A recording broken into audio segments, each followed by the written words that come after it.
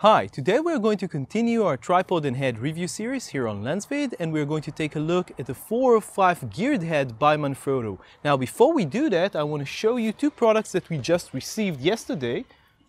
This is the Smooth Q gimbal by Zhiyun, and this is the C700 color meter by Sekonic. We're going to take a look at both of these after we test them for a while here on LensVid in the near future. Now, what we are going to do now is take a closer look at the 405 gearhead by Manfrotto.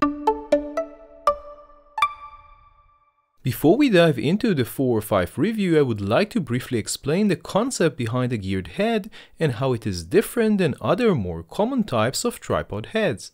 The most common tripod head is a ball head. Typically it has a main knob which when opened lets you freely move your camera in all directions. This is great if you're looking for fast big movements, but it is not very accurate and gives you virtually no independent control over each axis. There are some advanced ball head mechanisms that can lock to move on just one axis, like the FLM ball head that we have tested here last year, but they are still not going to give you the full control over every axis. To get this, you will need a three-way head. This type of head is larger and could be a little slower to operate, as you might need to open and close each of the three handles to achieve perfect positioning of the head. However, with a three-way head, opening one axis does not affect the other two, which can be invaluable for more precise work such as landscape, architecture, or product shots. When the utmost precision is needed, even a three-way head might not be enough. To get perfect precision, a geared head lets you change the position of each axis extremely precisely with tiny increments using, well, you guessed it, a built-in gear system. These types of heads have been used in photography as well as some very large geared heads that have been used for decades in the film industry for a long time. Now that we understand the reasoning behind the use of a geared head, let's take a closer look at the 405 geared head by Manfrotto. The 405 is superbly built. It is almost entirely made out of metal apart from the semi-hard foam on the edges of the handles, which are an interesting choice made by Manfrotto and might be easier to handle with gloves. The 405 is a very heavy head. At 1.6 kilograms or 3.5 pounds, there are very few other heads which can compete with it in this respect. However, it also has a pretty large carrying capacity of 7.5 kilograms or 16.5 pounds, which we suspect could have been much higher, but Manfrotto decided that it didn't want to risk users damaging the geared mechanism. The 405 has three high-quality rubberized knobs for controlling pan, tilt, and rotation.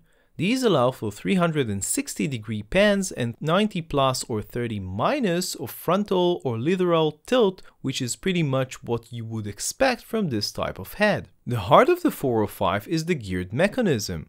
The mechanism is controlled by the three knobs and is extremely precise. Manfrotto suggests that for each full rotation of the knob you get 6.5 degrees of movement, but you can turn the handles far less, of course, getting fractions of a degree if you like. We have done some tests with a 100mm macro lens just to show you how the movement looks. We would probably not be replacing our high-end macro focusing rail with this head, but when combined you can actually achieve outstanding results. The second feature of the geared head is a very useful one. Each knob has an external part which allows the user to completely disengage the geared mechanism for quick rough estimation of the position of the head. This is good if you have a large change that you need to make and you don't want to rotate the geared knob for a long time. The head has three bubble levels to help you get a leveled shot any way you look at the head. We found the top one to be the most useful for us. Also, for some reason, the bottom one was always showing a slight off axis. So either the tripod was not 100% leveled or maybe there is something wrong with our floors.